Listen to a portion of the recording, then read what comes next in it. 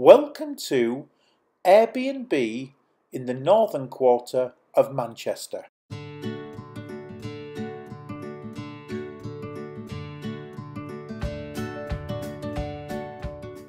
inside the property, and as soon as you come through the door, you're into a hallway.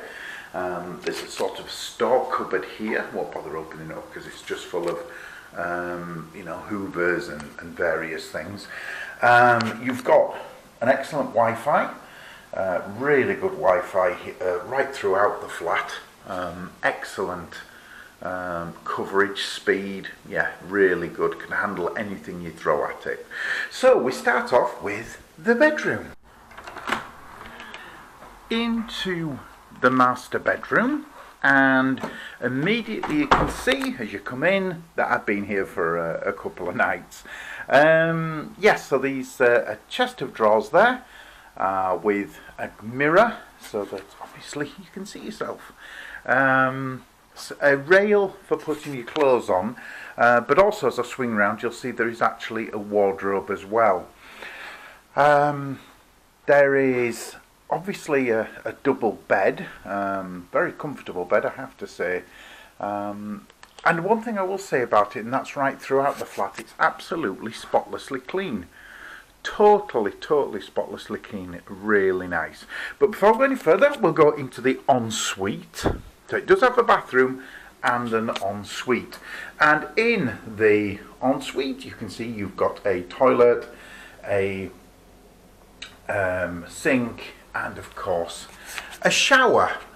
So it's got a shower in the ensuite, but has a bath in the main bathroom. Okay, so that's the ensuite. Back into the bedroom, there's a bedside table, and then there's the view outside. Well, at the moment the view outside is of a hotel that's been built. This is June 2019. I imagine it'll probably be open sometime next year, looking at how much work there is still to do. So obviously you're going to have a little bit of overlooking once they become the rooms.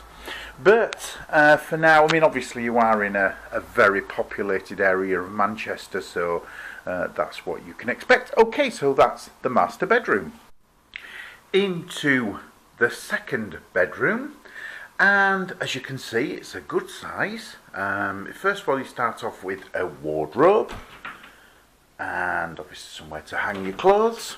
You have a nice case, a rack holder there, and you have a radiator, a small electric radiator, just obviously to keep the room warm. But I have to admit, it certainly doesn't need it through the times that I've been here.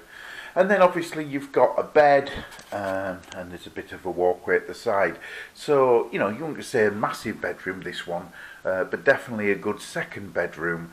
And when you've got the whole flat, you've got to remember this is a bedroom, not a hotel room.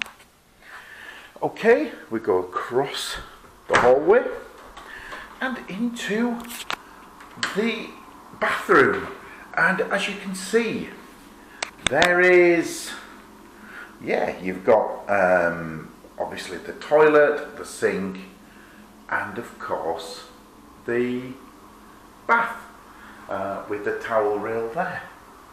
And very modern, obviously very clean, really nice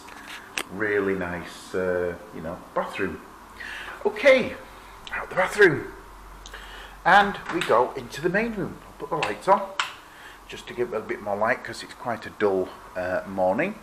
And as you can see, what have we got? We've got a nice big room, which is your living room cum dining room cum kitchen.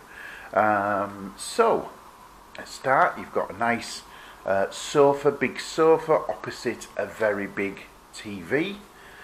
With the usual free view. There are some towels drying because obviously there's been some washing done, and somewhere obviously the stand for the TV. Now, just looking outside, And we'll come to the view as well. So you've got a balcony, a little balcony, which is very nice if you want to sit out there with the weather's nice. You can sit there and enjoy the city views. This area is becoming very, very popular. There's lots and lots of buildings going up. Across there is actually a hotel going up, and there are some apartments to the sides. There's apartments there, and as you can see, there's a building site, which luckily doesn't give off any noise in any time I've been here. I know they're working during the day, but during the evening there's nothing. And so obviously there's going to be a building there at some point, and then over there's more cranes building more apartments and residential blocks, which is the case all around here. So it's going to be very, very popular and very, very busy.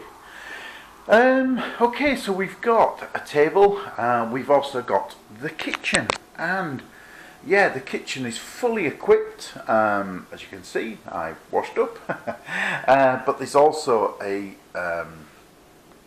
washing machine. In here there's a fridge and a freezer. Yeah, everything you need, absolutely everything. So a really nice modern style kitchen, very functioning, and literally everything you need. So just let's go through a few things here. So cost, generally the cost is around between £40 and £50 per night. Obviously I think depends on time of year, what's going on, etc. About £40 to £50 a night. And then of course with Airbnb there is a service charge, and that service charge is for cleaning, etc.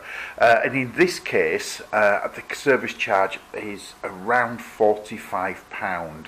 So for me, for 4 nights it costs just under the £200 mark, which again is much, much cheaper than a hotel in the same area, as most of the hotels around here are going for around 60, 80, you know, even up to £100 per night. And I've done a few of those hotels, so check on the site, you'll see a few of the hotels around Manchester, but as I say, none as cheap as the Airbnb. Okay, I think that's it for now. Thank you very much for watching. Please check back, as there'll be more hotel room reviews and hopefully Airbnb reviews on the channel soon. Thank you very much for watching.